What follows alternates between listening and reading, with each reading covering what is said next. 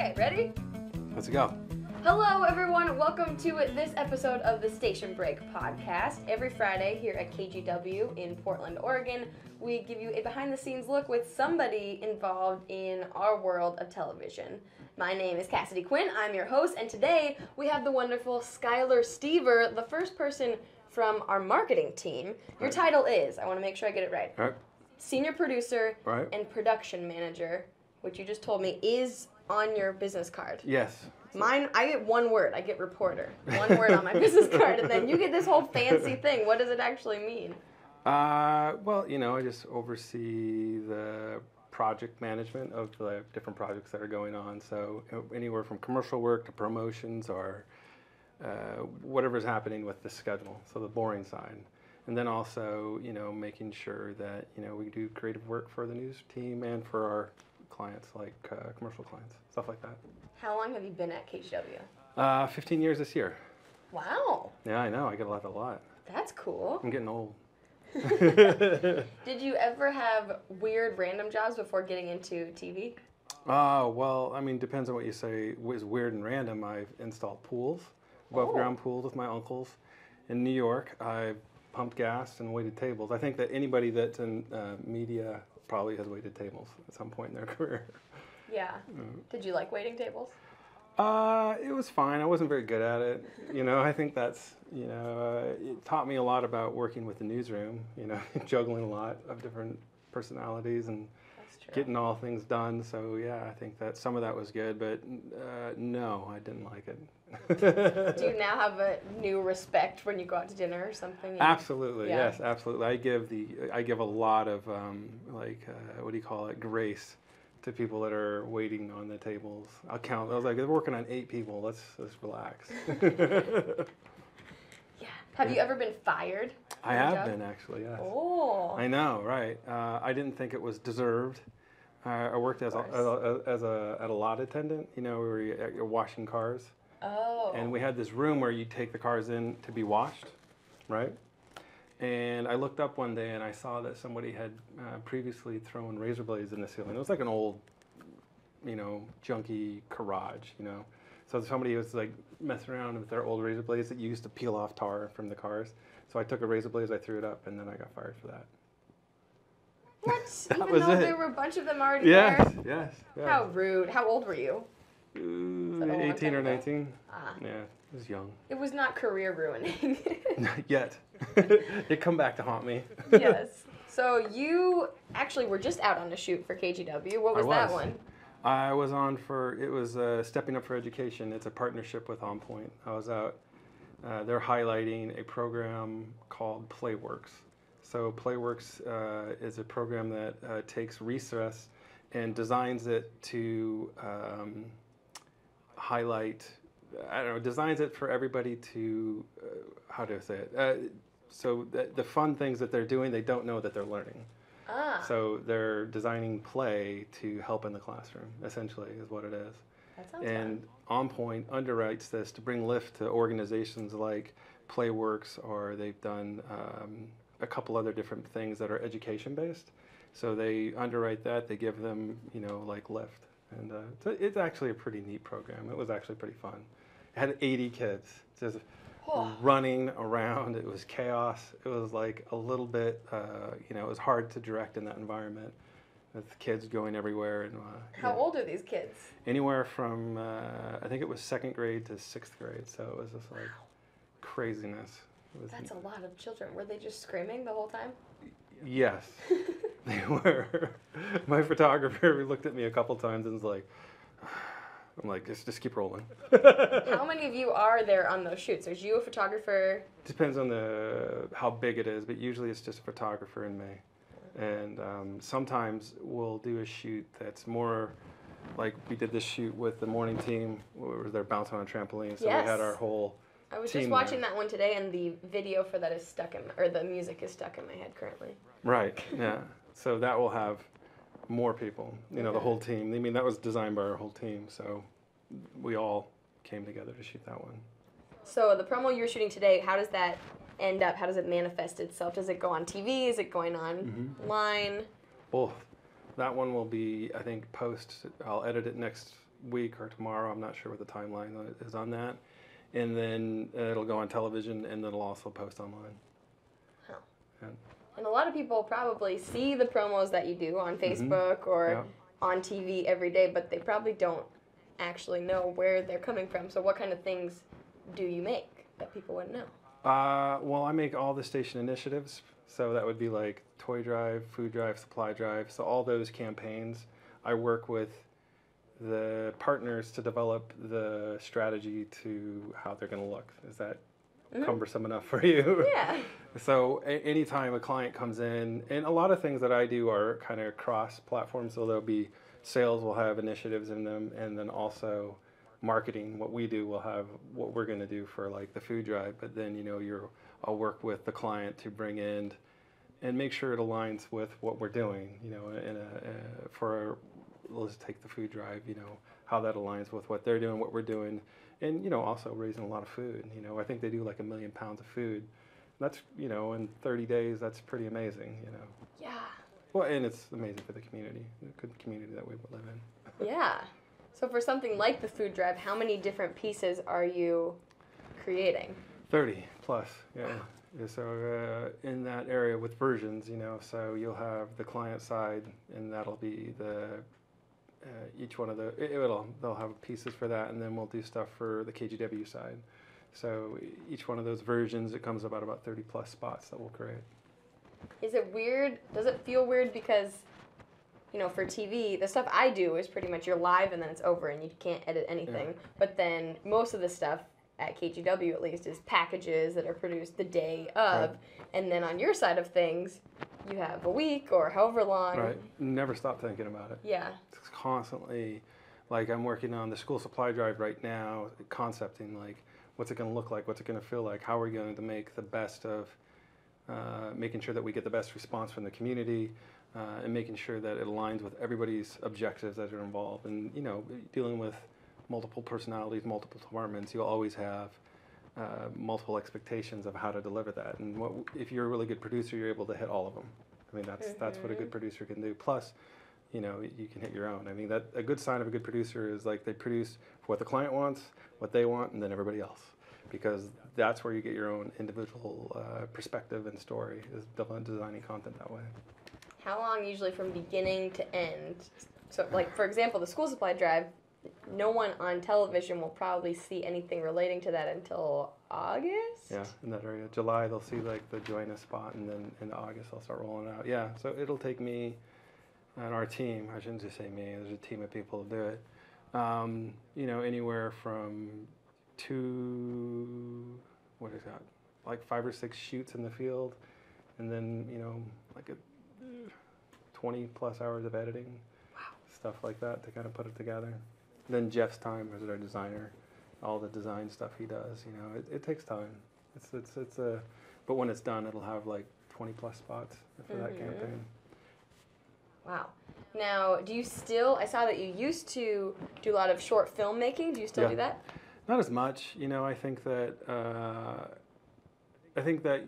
I would like to, but it's just about time and space, and having a family and kids and a full-time gig. It's priorities. Hard to do that. And I do music videos with my cousin from time to time. He has a side project that I've worked on over time. But and your cousin's band is my cousin band. He's Coheed. Yes, Coheed and Cambria, which is crazy. They're a pretty big deal. Did you know who they were? Yeah, I did. I had to go on their Twitter I was like, I wonder what they're doing these days, because I feel like I've heard of them a while ago, but they have, over 100,000 Twitter followers, and seem like they're doing cool things. No, he's the real deal. He's a rocker. So you've made music videos with him? With his side project, not with Coheed. He has a side project where he does it's called Davenport, and I've done all his most of his music videos from there. And since he lives on the East Coast, a lot of it's like our first thing that we did was really fun. We did back when MySpace was the rage, right? Yes. Back in the day, where we asked for kids from his band to send in clips, and we made a whole video that was submitted from clips, and we'd give them things like Smash a Stereo or do your own interpretation, sing the song. And then I'd use all those things and make a music video out of it. That's cool. Just all fan submitted things. Yeah, except for there's 2 or 3 pieces that I shot to kind of bridge it. But for the most part, I considered myself a fan. So sure, 100% fan submitted. And it was fun. I mean, that was challenging and fun at the same time, just because of all the conversions that you have to do with the product that's sent in from, we had people from Europe and Australia and all over the world that were sending stuff. And this was in MySpace. I mean, that nobody was doing stuff like that. Were there vertical videos, was that more once people had cell phones with cameras on them? There was, but I blew it all up, so you wouldn't know. So it didn't really reflect that. No finals. In that piece actually went on to do MTV picked it up, their MTVU. And they put it through their system, and it got voted into one of their things. It was a fun piece. That's awesome. So was it on MTV? MTVU, yeah. It was in their commercial rotation. Very cool. Yeah. What other kinds of films did you use to make? I did, our first film was called How to Breathe. I co-directed that with a guy, Noah, who used to work here. And, it's a fun product. It was fun. It was fun to work on. It was, it was like anything. It was a passion project. And we shot for over 3 days, and ended up making the circuit. It wasn't like the top tier circuit, but it was mid-level circuit. And at the end I didn't really understand it, so I didn't really participate in any of that stuff. We'd get into these festivals and I'd never go. Oh, that's no fun. What made you decide from there to want to get into making videos for TV? I was doing them both at the same time. Oh. Yeah, I've always kind of balanced both those. I think I was a little bit more aggressive than, trying to. And this, and I've gained a lot more responsibilities here. So I definitely feel a lot more, at the end of the day, very spent. The last thing I want to do is do creative stuff. Yes. So just relax. I can understand how that goes. I'm still at the point where I do want to do creative stuff outside of work, but then there's days where, like this morning, just slept in way too much, didn't get the creative things I wanted to done. How is, when you're creating something for TV versus making a short film for a festival or online or wherever, what are the big differences? Well, when you do a short, it's for yourself. So you're designing something that you would want to watch. When you're working with a client, you're working with, whether it would be KGW's, the newsroom, or anybody, you're working with a client, and their needs come first. So I think you learn as a producer that you need to answer the client first. And I think when you're doing your independent projects, it's for yourself.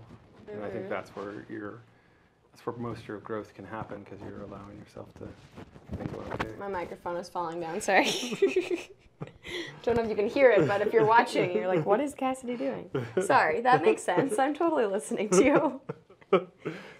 It must be different also, if you're doing a short film, you have actors, right? And then at KGW, you have news anchors, reporters. Sure, right. Yeah, and it wasn't like I did a ton of it, you know what I mean? Yeah, there's, and your different emotional things that you're trying to get from people.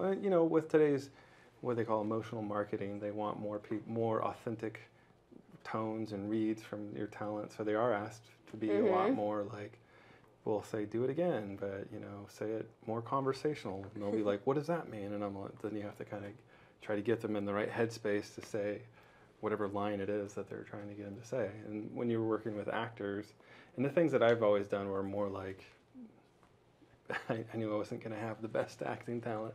Or at times, or it's whatever it was, except for our second one, we actually had some really good actors. You would just design it to be just walk over there, pick this up, do this, you know what I mean? So it was really kind of choreographed, what we're doing. Meryl Streep wasn't making any appearances in your films? Not at all, not at all. Is it ever difficult when you have TV anchors or reporters who, are usually used to just reading news on television, and everyone has fun personalities, but they're not necessarily used to expressing that? Sure. Everybody, no, the team that we have is amazing. I've never had any personality. There's no egos here. Maybe some people with not remembering that they're shooting today would be the most conflict that you run into, but everybody's that we work with as far as the news talent's concerned is fine. No one has an ego. So when you come into work, do you have a typical day, or is it totally different depending whether... Depending on your day. Like this next 2 weeks I'm writing a ton, so, and there's too much to do, so I'm getting here at, like today I was here at 6 in the morning, and I'll go home at 6 at night, just trying to get all of it done, you know what I mean? You're got to get it out. And writing's hard. Everything that's great is made good in writing. It's writing. That's the hardest thing to do. Mm-hmm. And then producing it, putting the pieces together is, and you know, we don't have like budgets, so it is, you know, it's friends and phone calls, you know, they are corporations, or how you put together, if you write, you know, guy holding cat, you know, you're going to have to get a guy and you're going to have to get a cat. So anything that you write, you have to get. And that can make it really complicated, especially if you get married to like a vision, like I want to make this happen, this is going to be amazing. And then you're like, oh man, I got to get a guy walking on a moon. But it's going to be worth it. We're totally going to do it. And then, you know, you go try to put it together. Yeah, who are all these people? Like when you see, let's see, for one of the, I think the food drive, were people riding on a bike or something? Oh, that was Toy Drive, right? Toy Drive? So right. Were those people that you knew, or did you go out in the street and say, hey, sir, can we film you riding your bike, please? Seriously, right? No, well, the CEO for Regents was in that spot, and so they'll supply all their principal people that are going to be on camera. Ah. So you use the corporation that you're working with and be like, oh, great, this is great. You like it? Good, because what we're going to need from you is about 20 people. And people probably like being on TV. For the most part, you know, I think they like it if it's more sudden. Some people are like sudden, like, I didn't know I was going to be on TV. Mm-hmm. I'm like, yeah, you're going to love it. Let's do this. And then Not some too people much time need, to think about it. Yeah, they need, you know, prepping. Now they're going to be, how am I going to be portrayed? Am I going to look fat? I get that all the time. I'm like, no. Our cameras are all very slimming. They're very slimming. They'll look great. Right. What about, there's a promo that I think is on TV right now that I like, of all the different reactions on Facebook, and so there's somebody holding up like a heart emoji, and somebody's holding up a crying emoji, or a sad or a happy emoji or something. Are those all people that you picked beforehand? Or? Those are people that I ran into on the street, and it was like, okay. Or well, that Ellen produced that, so what I did is I went out with her, and then we both kind of come up to people and say, hey, how you doing? And it's, you know, what emotion are you feeling today? Right. Do you want to be on TV? And the funny thing is, like, a lot of the people that we run into downtown are from out of state, you know, or it's like Canada. They have no idea where you are. Like, all right, you're from Canada? Perfect. You love this town. Yeah, that I think is the hardest part of my job. One of the hardest parts is finding random people to talk to. Like yesterday, Art Edwards is our sports guy, sports reporter, anchor, and we were down at the Blazers game for Game 4, which they unfortunately lost, which by the time anyone listens to this podcast, they will know that, unfortunately. But we were there during our 4 o'clock, not really talking to fans. We were talking to a chef at the Moda Center. But then for 5 o'clock, Art wanted us to ask a couple people their reactions to how they felt about Steph Curry possibly playing, which, as we know, he did play last night. He played a lot, and he played very well. Killed it. Right, it's terrible. But so we were just trying to go up to a few random people in Blazers gear, like, hey, do you want to be on TV and talk about Steph Curry? That's what I did, And it's always trying to figure out, I think, the shortest way to ask somebody, like, because I can never figure out. It's like, hey, we're trying to find a couple people to ask about how Steph Curry might play tonight. Are you interested? And by then, they're like tuned out. They're already walking away from you. You're like, how do I get to the point and just, I don't know. That's I always have a thing where it's like I lead with like who I am. So establish credibility. Yes. Hi, I'm from KGW. Well, and I usually have the microphone. Right. So it's like, hi, I'm from KGW, in case you couldn't tell, because it says KGW. We did it one time where we went out, we were trying to get reactions from people, and I didn't have any KGW gear, and we got 0 people. And then I was like, all right, that's a bust. So the next time... People just think you're some dude with a camera. Yeah, right. They're like, no, you're a stalker. And I was like, oh, okay, that's not working. So the next time I had like a hat on and the gear, and I'm like, credibility. The yellow jacket. The yellow jacket, right. I barely ever wear my yellow jacket, but it is true. It does. It makes it very obvious that you work at KGW. It's like wearing a cone. One of the promos that I remember from probably a year ago at this point, maybe, had Chief Meteorologist Matt Zaffino. Okay. And there was water. Right, yeah. Somehow getting all over him in this promo. And so he's just getting soaked. Yep. How I just wanted to know what that looks like from behind the camera. Are you guys throwing water at him? Randy and I throwing buckets of water at Matt. You know, it's funny because like all the people that you saw in that spot were somehow like worked here. I mean, that's basically how we set that up. And I specifically sought out people that I'm like, oh my goodness, yes, you've driven me crazy over the years. Can I throw water on you? Yes. And they said yes, and I was like, it was very like therapeutic and fun at the same time. And Matt was great. I mean, that was a Willamette water that he got thrown at him, and he reminds me clean about and that. delicious. Oh, it was absolutely. And we're talking about doing something like that for our Olympic promos. About, I don't know, there's a concept that we're working on that involves people jumping in the water and stuff like that. That sounds fun. Yeah. It's in the summertime. Like today would be okay. It's pretty nice out. Yeah. And he did. It was a cloudy day too. That's what Matt did. That was fun. That was actually fun because he's ditched. He's forgotten about shoots. So I was like, forget about me again. Yes. Is that a huge thing coming up? Obviously, it's the Olympics, but from your perspective, are there a lot of things to produce before then? Yes, absolutely there are. Yep. High pressure. Come up with great ideas and execute well. Wow. Because if you didn't know, we will have the Olympics on KGW. Steph will be there. So are you producing things with her beforehand too? Yes, we'll produce, like should we talk about what we're doing? No, it's all secret. I don't know, whatever you want to say. Secret plan. No, I think we have like 7 spots that we'll be rolling out. Some of them have integrated like social elements that kind of go, what we call 360 promotion, and which I call sticky, right? So you want to be able to share something. And so if that, so it'll go from an idea, to writing it down, to making sure that it can go social, it can go on air, and it can even the best ones. Like we did this and that campaign, and the best thing about that is that it was able to be shared inside a newscast. So now you had this really 360 product where it could go inside a newscast naturally, it could go online naturally, and it can go in the air naturally. And that to me is like what we should be doing. I like that type of promotion. And the best ones, it doesn't feel like it's promotion. That's good product. Yeah. Yeah, it seems like you guys are getting more towards promos where you do show the personalities of all the on-air people here, right? That's absolutely by design. And then it's also things where all the on-air people, once they see the promo, will share it themselves to their pages and get more views. Right. That's all by design, absolutely. Yeah. That is interesting. When you guys are coming up with the ideas for all these, are you more, trying to think in your office by yourself and writing things down, and then you guys talk, or is it just team? It's a team that comes up with them. Absolutely.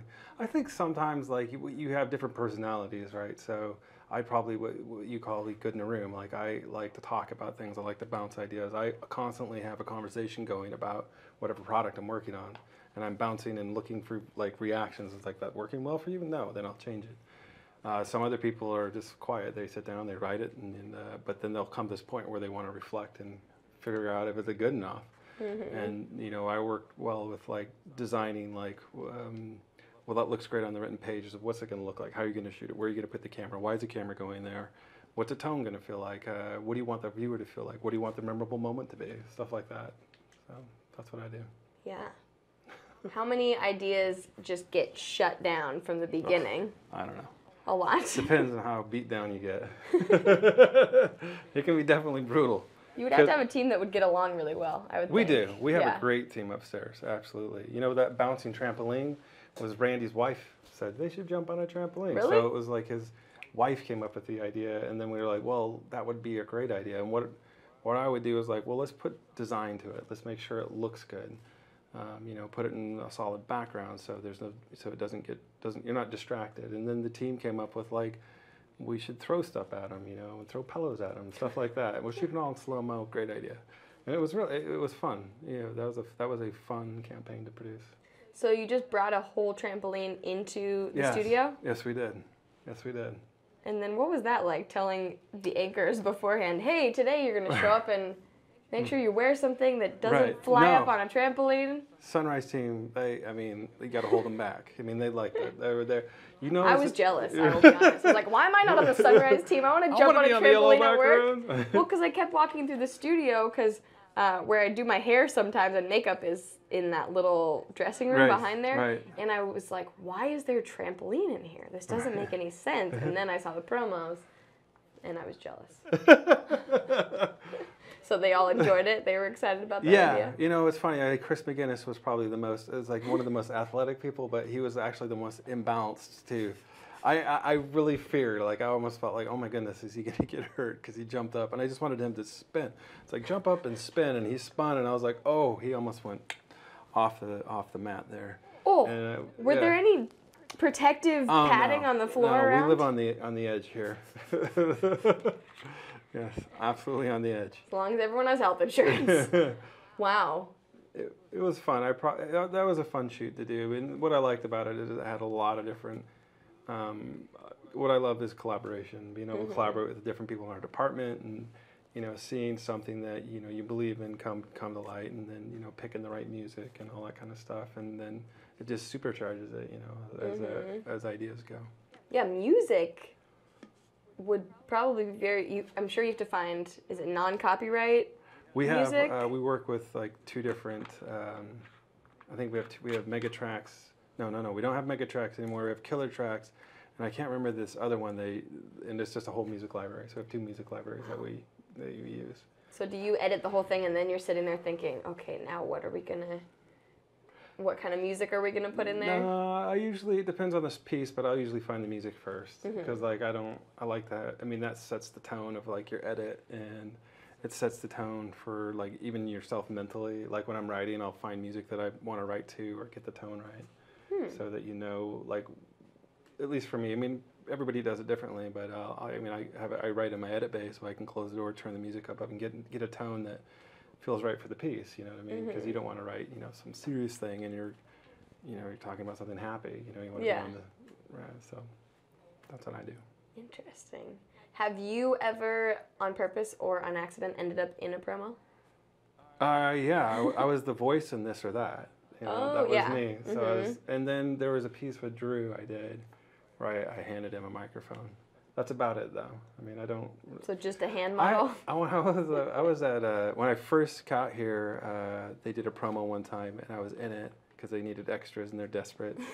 And they had me be like some guy that wore like a hard hat, and I have a huge head, and it looked ridiculous. And I was like, that's terrible. And I was like, I think that's the end of my television on-camera career, because I looked just ridiculous. I'm sure it looked great. I'm gonna go find that one. Was that when Drew was moving back to the mornings and that falling through the ceiling way or something? Before that. That was like back in like 2002, 1.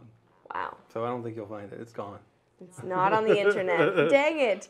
Do you have any other favorite promos that you have fun stories from? I love all my children. Good. That's a good way to start. Now that we've gotten that out of the way. I don't know. I'm like in the moment. Like I really liked what we do I like what we did for the food drive last time. I thought it was really effective. I thought we had like a good emotional hook. Anytime that you take a stat and you can flip it into a visual thing that represents it, and people kind of get it without saying, this is what this is. And that was the one with the chairs, right? So it was like 1 in 5. Yeah, 1 in 5 go hungry. So we took 5 chairs and painted one of them blue to represent the stat. And then, we had people sit just in the blue chair through the piece. And I think it came together quite nicely. I liked it as a piece goes. And, for what I do now, you learn as you go. You never know. You never know enough in this business. You always feel like you always got to constantly learn and develop your own voice as a writer or as a director. And with that piece, I was able to kind of figure out a new way to tell the same story, because I do a lot of that. Like, I'm going to work on school supply again. Okay, well, it's the same problem, so how do you rewrap it? And that taught me a lot about how to visualize statistics in a way that I hadn't done before. And with this school supply drive coming up, I'm trying to utilize some of those same tactics, but switch it, So you're constantly changing, you're constantly pushing visually and for storytelling and all that kind of stuff. How you're going to do that to make it more effective. When you're out on these shoots, has anything ever gone horribly wrong? Constantly, yeah. Constantly, yeah. Shooting is it's even if as well planned and as thorough you can be, something will happen wrong, you know, whether it's a camera failing, batteries failing. We almost had a light fall on someone, you know, there's always something that's going to go wrong. We've had clients blow up and get angry. I mean, as a producer, your role is to act like nothing's happening. It's the best experience of your life. You know, even internally you may be thinking, you know, this is all falling apart, it's going to hell. But you constantly have to be like, this is amazing, this is the best piece I've worked on. And, you know, keep a light mood because everybody's reading you. You kind of set the tone for everybody's comfortable feeling. So if you come in stressed out, which most of the time I am in the van, but as soon as you leave the van, you know, you have to have a presence about yourself that sets the tone for everybody else. So now you know if you ever shoot something with Skyler and he says, this is the best promo ever, he means it. Yeah, absolutely. 100%. 110%. Oh, where are you from originally? I didn't ask you that. Oh my goodness, small town called Trigo, Montana. Trigo, Montana. Yeah, I had 4 people in my 8th grade class. How many? Tiny. 4. What? 4 people. Were you making videos as a child? No, not at all. No, did not. No? No, I didn't. I didn't know what I wanted to do for the longest time.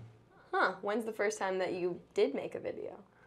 Well, in college, you know, we made these little videos in school, in high school, where they were just like jokes, you know, where the right English teacher knew that I was kind of just wallpaper is how I describe high school, and nobody really knew who I was. But like what we do is we got this one class where the teacher kind of knew, he kind of was like, yeah, these, you know, so he'd let us go do what we wanted to do, and we made these really terrible short films in school that were just bad. I can't even remember what they were, but I always was the instigator, you know, the idea guy. And I remember that as I got into college, what do you want to do? And I was like, well, I don't know, something with television. That's cool. Was Portland the first TV station that you've been at? Or were you at other no, ones oh my goodness. here? I interned at Coin, you know, a long time ago.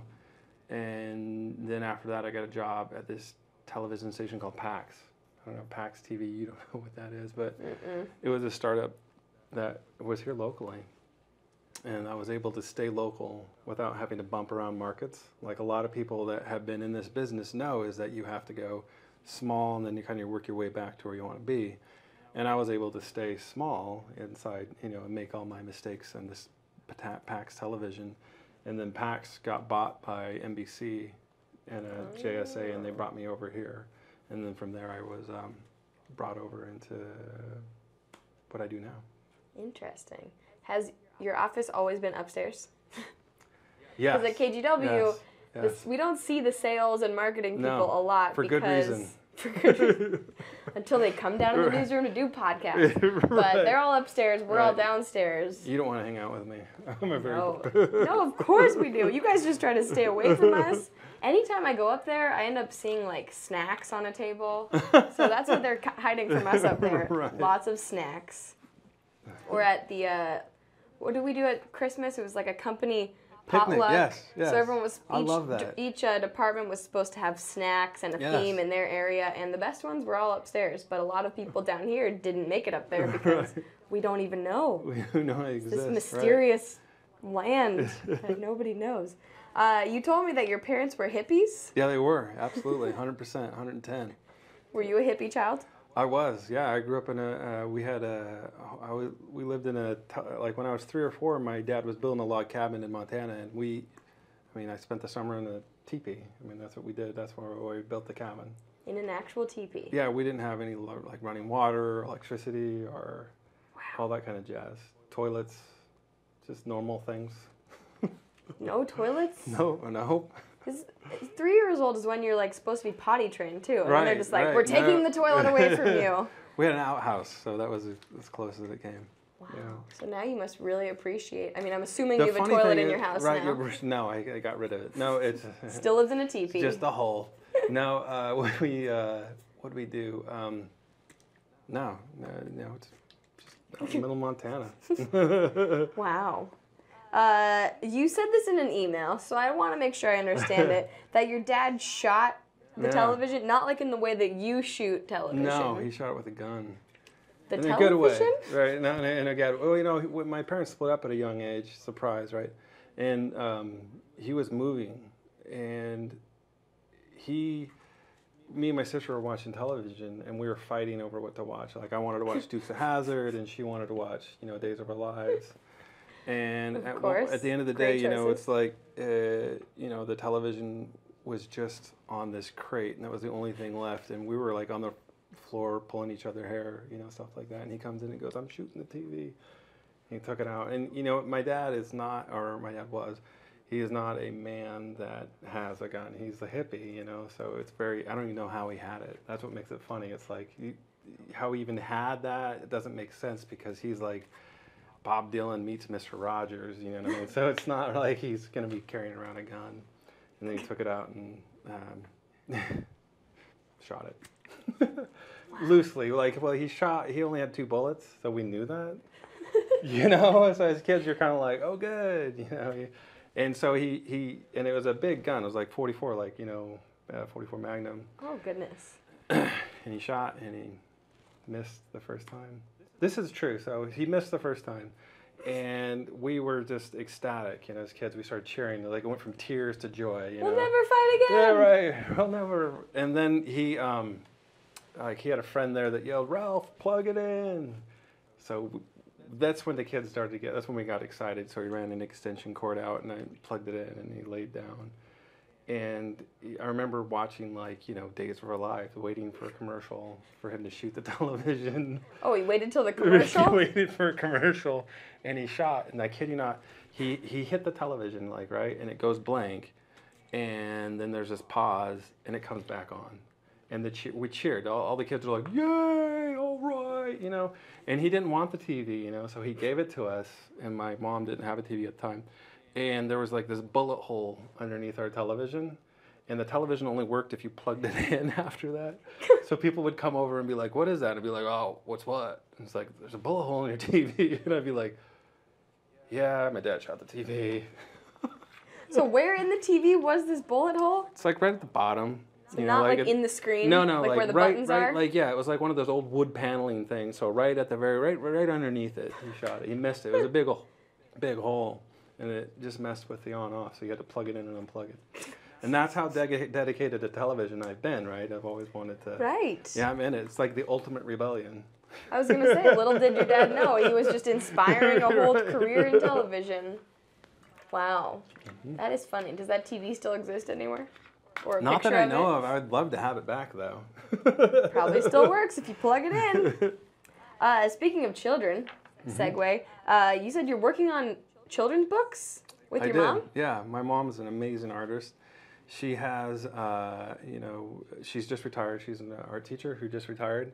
And she's working on a book for Smart right now, where all the proceeds, I think they're partnering with like 30 different artists from Oregon, plus writers. And they're making a book that's going to go into like PALs and stuff like that. That'll be for kids. And it's a pretty neat thing. But, so we've been working on these 2 kids' books for a long time, and basically the story is written, she needs to do the work. And it's a lot of work. I mean, the artist, doing like drawings and all that kind of stuff takes time. So she's put together like 5 or 6 pages, and we only have 16 or 17 more to go, Mom. Just crank it out. At least it's a children's book, though. It's not like we only have 572 more to go. And like the thing that I like about the kids' books, that the one that we're working on is called Jasper's Shadow, and it's about a teddy bear that wakes up with no shadow. So he goes and looks for his shadow. Aww. And like it's all about helping kids find their voice. I mean, that's the whole intent. Who writes the stories? I do. Actually, I tell the kid. Long time I used to tell my kids stories, so all the time, so that I would, and anyone that they liked, I'd flip it and then write it down. So we have this other one called Dragon's Chocolate about how to explain that and summarize it. And what's your elevator pitch? A Dragon's Chocolate is a community that their laughter's been stolen, and this little kid goes to find it back. Is there chocolate involved? There is, actually. It ends up like this dragon stole it. I'm going to ruin this book entirely. And he has been like taking all the laughter and putting it in chocolates. What? I'm so intrigued. Where can you find these books? You can't. They're not done. Oh, I thought that one was Working done. on. Okay. Will you make videos of them too? I don't know. It depends. Oh, you'd always love to do something like that, but whatever. I think that my intention is to make them for my kids and make them for my family, and then anything that flows from that is what flows from that. That's so cool. Yeah. You told me you are a terrible speller. Terrible. Yeah. I saw you at that spelling bee thing, Yes. and I was like ultimately impressed. Oh, thanks. I didn't win. Third place. It was Third. okay. That's amazing. I mean, I've never had third place in anything. So, no, I'm atrocious. So if they were to eliminate words that if I had to spell it to use it, I could only use like cat, dog, fish. That's why you're writing children's books. I've learned through my career, at least the way that I write, is like, that I write emotionally based. So like what emotion, and I don't let bad spelling get in my way.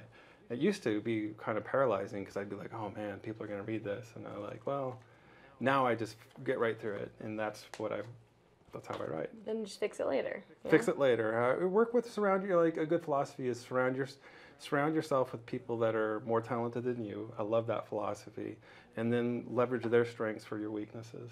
And I think that's a good sign of a leader is not afraid to admit their weaknesses. And a good sign of a good team is to be able to fill in and know where their other weaknesses are, and that's just part of it, I mean, that's how I've always tried to be a leader of is like, I'm going to design something I'm a terrible speller, but you're amazing, together we're going to do great, Yeah. Has any spelling errors ever made it into a promo? Oh, yeah, absolutely. Really? Oh, but when I was younger, yeah, absolutely. I misspelled Joe Donlan's name. And Joe D. It has haunted you forever, I can tell. Yeah, absolutely. That was starting to know my boss at me now. We had a huge powwow about that back in the day. How did you spell it? I don't remember. I just remember I messed up Donlan. Glad you didn't mess up Joe, because then we would have some issues. I messed up Joe. You said you were a bad speller, but just J-O. Okay, now we're going to take a couple of questions from the social media sphere. Oh, wow. The first one, I don't think you can answer. Okay, go ahead. And it comes from Jeff Thompson, who is, I think, sitting behind us, executive producer of the Station Break podcast. He says, who is the most difficult anchor to work with? They're all wonderful. Oh, I thought you said they're all horrible. They're all terrible. Save me.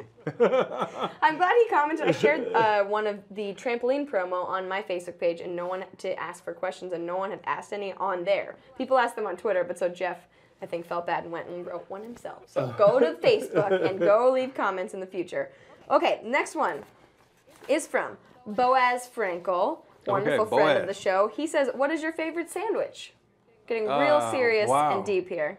We had this turkey sandwich that I was shooting over at Vigor the other day where they do industrial stuff, and it came from like one of their trucks and it was amazing. I don't remember the name of it, like where they got it from, but I always wanted to ask them. So a turkey sandwich, I guess. I mean, it's how boring, right? Turkey sandwich. Pretty bland. That sounds so great. Peter wants to know, what are some of the challenges you face when you're creating a promo besides a tight deadline? Writing. Writing's the hardest thing to do. Coming up with a good concept, making sure the concept fits all people involved. Yeah. Does that make sense? Yeah. Okay. Yeah, I think so. That would be hard if there's a lot of people to make happy.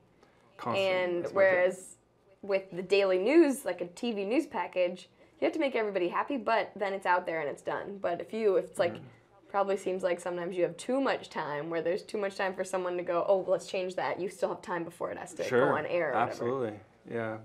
And I think, like I've always said, if you're bored of doing whatever you do, everybody else is too. So I know that if something's good or that I'm working on, it's because I'm really interested. And another good sign is like if I'm editing on something and people keep on knocking on my door, like, what are you doing? What are you doing? I'm like, this is good. You know what I mean? That those little, obvious, those are kind of like obvious things, but I've always had that feeling like if you're bored, everybody's bored.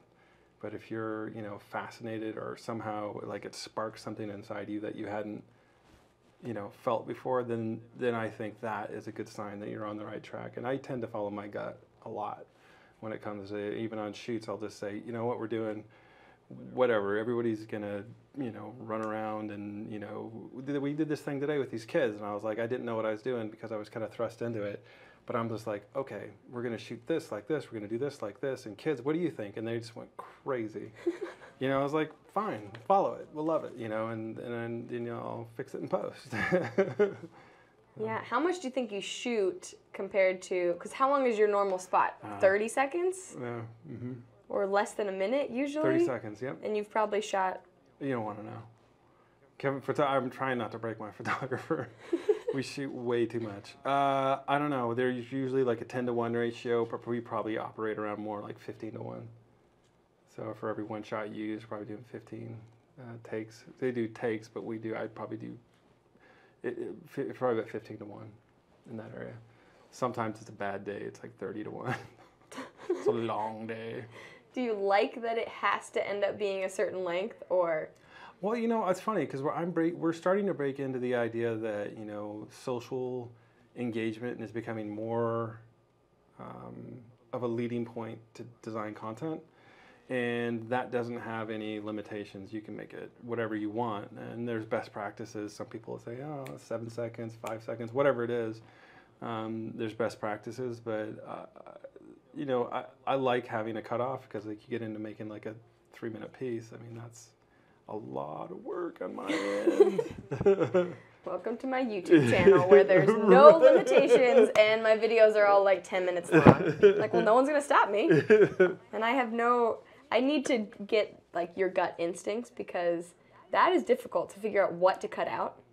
Because when you spend so much time, I'm sure, shooting and coming up with the ideas, it's like each clip is personal to you. Right. Like, I don't want to cut that. I like that. But no one's going to watch all of them. So you got to figure out what to cut out. Yeah, absolutely. I mean, that's like cutting off your right arm sometimes, But if it's good for the piece, it's good for the piece. Yeah. And that's hard because like you'll spend hours coming up with this amazing idea, and then I'll have a designer come in, Jeff Patterson works up in design, and he'll be like, that's stupid. And I'll be like, what? Yeah, this is terrible. Well, he's honest, so, that's good, and he's right. So you got to make the cut, and then all that time that you spent in the field and all that stuff that you did thinking, just got to let it go. Part of the game. Oh, that's heartbreaking. The last question from the social media sphere is from Greg at SupersetGreg, and this is another one I don't know if you really have an answer for. He said, why are there still sweeps months, and why only 2? Which I don't know if there are only 2. Aren't there? I think there's more 4? than that, 3 or 4, right? I don't know why. That's a great question. I think that's, to me, I've always thought that that's a top-down thing. Network still does it, so we'll do it. And sweeps are basically, I don't even fully understand, a month where the ratings really matter. This used to be designed so that they would do these books that Nielsen homes would have, and they'd jot down what they watched. And based on that, they would be able to establish their rating. Based on that rating, they'd be able to establish how much money they can sell that piece for. And they still do it. And nobody really, like our sales team does not sell that. They sell on I can't remember, like every week, a weekly base of numbers. So we do though, but we're on the philosophy now as a team that we're in the sweeps all the time. Right. So there's no sweeps month as far as what we traditionally do, but at the same time, NBC still follows those parameters, so we follow suit. Like this month, you do see more, and I don't know if they're promos that you're working on or not, but more story or story promotion. Maggie Vespa is working on a big story about Portland's homeless population, and so I keep seeing promos pop up of Maggie being very serious about it. And they're very good. Yeah, Randy did those. He's amazing. Good talent. Excellent. Okay, now, last but not least, we have 3 would-you-rather questions that I have come up with. Sweet. Very serious, getting down to business. The first one is, would you rather be on camera see, that's why they're tough questions, in a Coheed and Cambria music video, like you're the star of the video, or anchor a newscast? Each of those are equally painful. I'd probably be in the Coheed video because I get to hang out with my cousin. Like, how's your air guitar? Terrible. That's why I'm behind the camera. Your cousin would be directing you. That would be entertaining. Oh my gosh, yes. We should do that. Hey, what's your cousin's name? Travis. Travis, give us a call. Right. I'm sure you're listening to this podcast during your busy schedule. Would you rather have a promo air on TV and have a huge, horrible typo in it. Ugh. Not anything inappropriate, just something that's very embarrassing. Or have a promo be supposed to airing and it just disappears from the system and it's just, there's no record of it. It didn't air. All of your footage is gone. So would I lose all my footage? Yeah. Or have a promo? Like all your work is gone or it's ruined. Is the footage I lost, was it a good promo? Because sometimes I don't want to see it anymore. So there's caveats. If it's terrible footage, get rid of it. But if it's great footage, I'll take the spelling error. Well, like we think that your work is good. It would have to be great footage, right? Well, for the most part, sure. I did not think of a third one. Okay. Quick, think of 2 things that Skyler would hate to do besides being on camera. Would you rather, in the middle of shooting a promo where people are throwing buckets of water on, or you're throwing buckets of water, have it turn around and have them do that to you in slow motion video, or have, when you're shooting a trampoline promo, somebody actually does fall off and get hurt? Oh, I'd rather have people throw water at me. I was really nervous about that. We did this thing when remember when Drew came back to the mornings? Mm-hmm. This spot where people were following him. It started out, people in the community started following him. And my biggest fear was, since everybody's volunteering, you know what I mean? It's like someone's going to fall down and somehow the station's going to be liable. Because we had a lot of people. We had 30 people. And that's stressful. I think more about that probably than I do everything else. Of people not getting hurt? People getting hurt, light landing on somebody. I mean, we're insured, so there's parameters for our safety and all that. But, we're running across, I can't remember what bridge it was, and one of the roller spoilators fell down, and my stomach just dropped. I was nervous. Yeah, it was terrible. As long as you're rolling. We're rolling, you can go viral. Just kidding. Right. Did she fall in the water? That's what happens in my segments all the time. People will be like, oh, don't hurt yourself. Well, if you do, you'll just go viral. I'm like, I still would like to avoid it. Right. No stitches. We did a segment a while ago where I was standing on top of a giant bin of grapes at Southeast Wine Division, and we were just on a little plank with 2 of us. I mean, we're not ginormous women, but there were still 2 women, and they had never had 2 people stand on the same plank crushing grapes into this thing. And we're like, what if we just fall in? I'm going to ruin all your grapes. I'm going to ruin everything. I'm going to hurt myself, but it would be very entertaining video. Go viral. Like that wine crushing lady that was on the news a long time ago.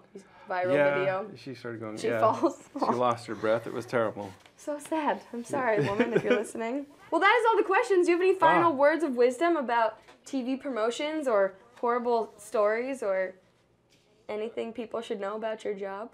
Not really. I got nothing. I thought there was going to be something really good there for a second. No. Well, thank you so much for being on the podcast. Thanks for having me. Check out KGW, I guess, to see all of Skyler's work in the KGW Facebook page. Yeah, I mean, it's kind of commercial rotation, so it's, if you're skipping it, I probably made it. Don't TiVo our newscasts and fast forward because you might miss something beautiful that Skyler did. And it always looks so nice. It's always, you're watching commercials and blah, blah, blah, and then you see, oh, this is a very nicely shot KGW thing. You can find another episode of the Station Break podcast next Friday that we call Behind the Scenes Friday at KGW. You can find all the episodes on iTunes, the audio on SoundCloud as well, and on YouTube on the KGW News YouTube channel. All the episodes are on there, so you can just spend hours and hours of your time if you would like, hearing wonderful stories from people like Skyler. Thank you so much for listening, and we'll see you next week. Thank you. Thank you. Woohoo.